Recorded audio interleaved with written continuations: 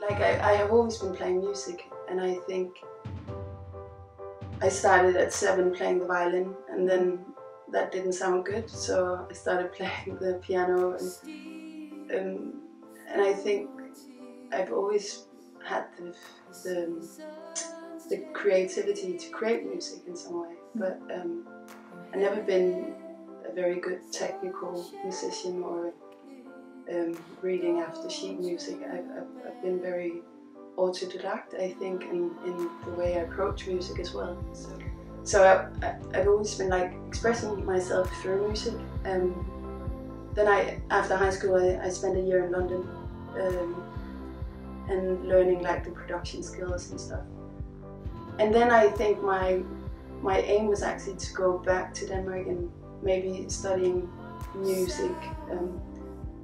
And I got into musicology at university, which I actually didn't really was expecting. I was expecting more to study it and practice. My final thesis at university, I did a performance of Gertrude Stein's poem Counting the Dresses. And I spent like the last half year during my master working with this piece. So it was very lucky that I actually got to spend the last half year doing a project on my own. And I think that was probably what got me really into, or understanding that if I wanted to become like a living, or to live out of my, I don't know, expression throughout, I had to do it on my own. And I think to put up the Gertrude Stein piece got me into thinking that I probably could do it, but it would take me a lot of time and effort. And I think after studying, then I took my master in theatre and performance. And after that, like when I finished, I probably didn't expect to go out and be like a musician like I am now, but I definitely expect like that I want to do something with my hands, or I didn't want to sit after university. I was tired of applying for jobs and not being, there wasn't any jobs I thought that was relevant for me.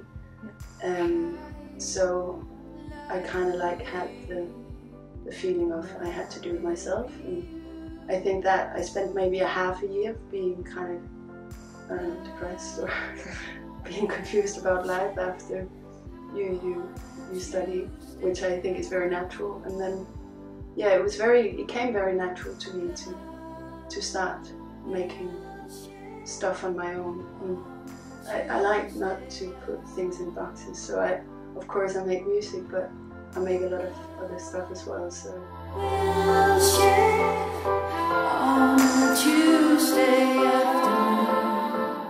I think we played like 11 shows, including the showcases at CMJ in New York.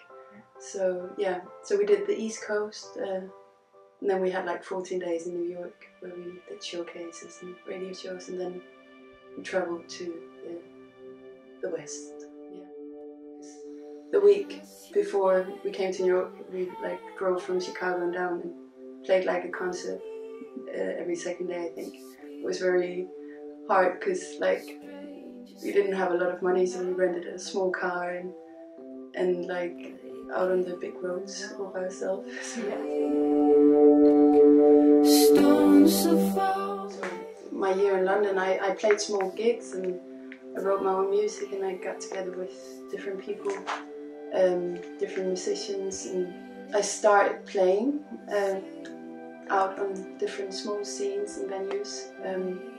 It was always something I did like on the side. I worked a lot with my brother who has like a studio, so all my music is mastered there.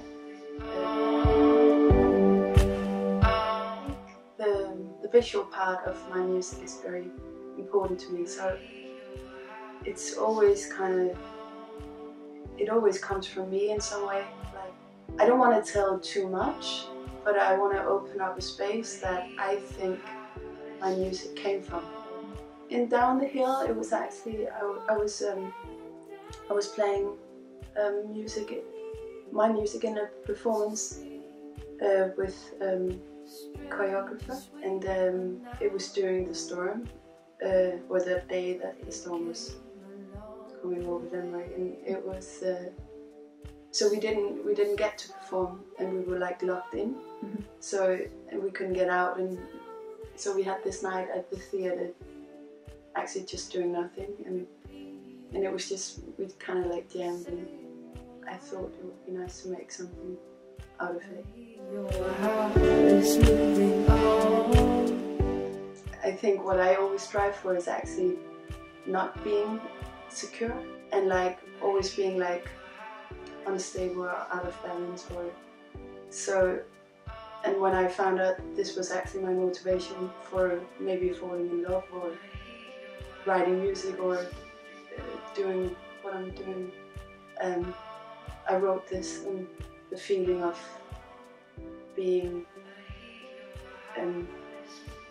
attracted to something that wasn't maybe going to succeed. And the video is very much like an image of a very specific relation I had, and I think it kind of, sometimes it provokes me, like also in the media and stuff, when you see, for example, like there's a very stereo kind of way to see, for example, two women being together or two men being together. So I like to break that down in a way, or like a friendship can be very emotional, for example, between two women, but it can also be very sexual or very intimate. And I think that was my experience, and I think I wanted to tell that story. So the thing about also just producing yourself and creating yourself, it makes the workspace very free. When I listen to my album now, like, there's so many things I want to do over again, or if I should have done it today, like half a year later, I would have done it totally different. And I would like to, the next 10 albums, I would like to go back every time and think that, because that means that I'm developing. But yeah, in the beginning of February, 3-4 songs will be out, including the Magic Power single, which is out.